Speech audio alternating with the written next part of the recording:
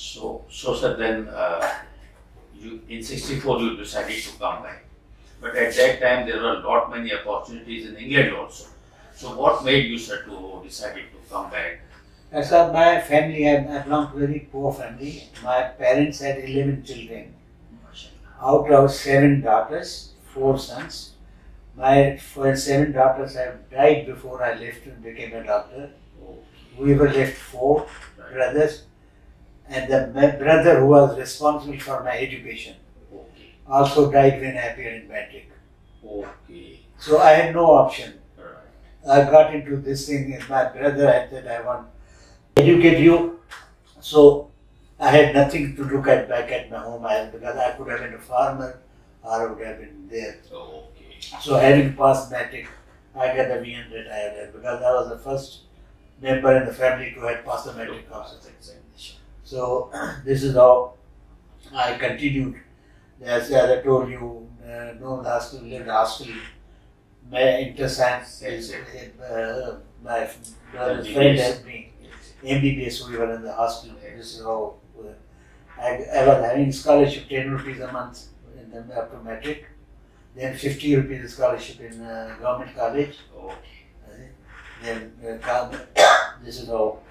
And while going to London also, my Hussain Ali brother, who was responsible for my education, had a one plot which I sold for 10,000 rupees. And this is total 12,000 rupees on the air ticket. 2,000 rupees extra I had my clothes, and 8,000 rupees I took away. They quit, and this is how I went away. So the same way in '64 again when I in England, I told you that I'll never forget Dennis Ferryman and those 3 people who helped me. And then the teaching at Hammersmith. The Sheila Sherlock. My FRCP form was signed by Sheila Sherlock. Oh my God. So you had the opportunity of working with stalwarts in medicine.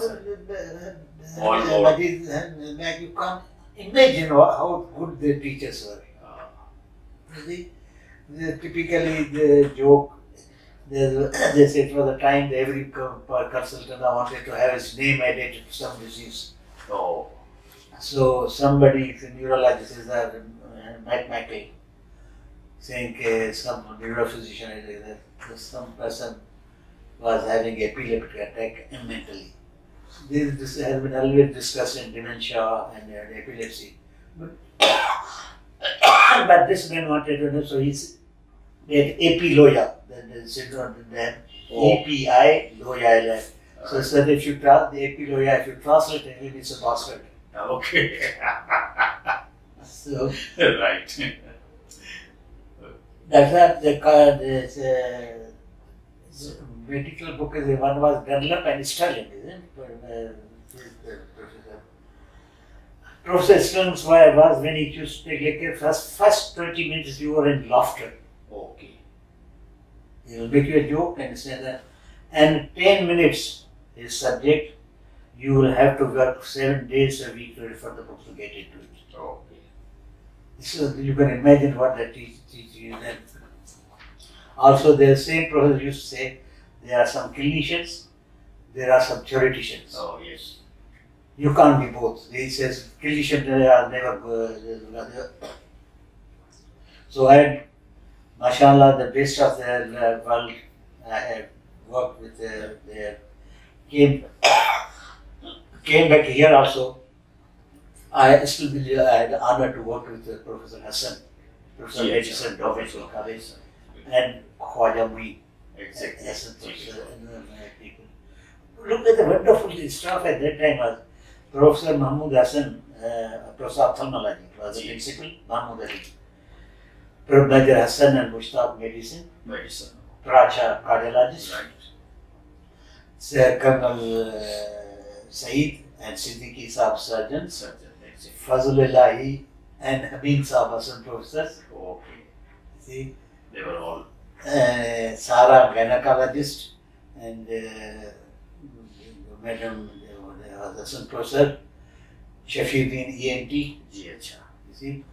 So, and anatomy, Wahid Saab. pathology, tafazul. Tafadhol sahab, exactly. Exactly. And physiology कौन था? I think maybe Afaq sahab was there, sir. Afaq sahab.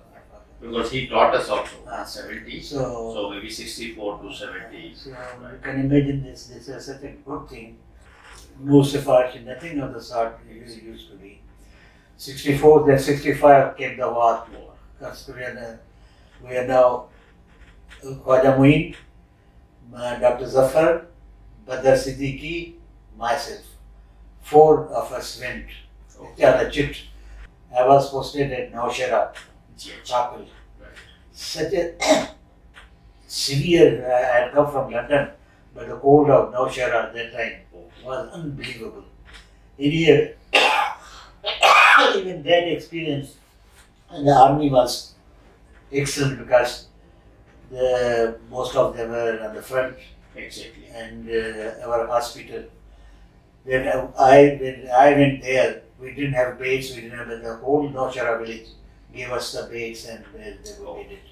We had a prisoners' war, and I've been shocked, what should I do? We were using the bandages and drugs of First World War in 1965. Oh. First World War. It's amazing. This is our problem. What I can say, Britishers had left, as that was still being used in the hospital. So, and after सबसे बड़ी बात है देखें ना 65 की war में आप गए लोगों की खिदमत भी करी तो गाजी बन के आए तो ये सर आपके वो मेजर का मेरा ख्याल है ब्रिगेडियर वो तो सर वहाँ उस वक्त थे colonel Naseer Ahmad was the chief of hospital. जी अच्छा. So as the course, it was always in the army's request when you do that, you call on the commander's house. Went there, so you believe me that this is a joke that you can realize is what kind of. He tells me that then you are new, you don't know that you have joined the army, but let me tell you one thing. अच्छा इसमें ये बताइए कि जब ये आपको ये बात दिया तो उन्होंने अपॉइंटमेंट दी थी सर रेगुलर. हाँ. अच्छा. We were appointed lieutenant यहाँ का सब ट्रायल में. We were given training. अच्छा.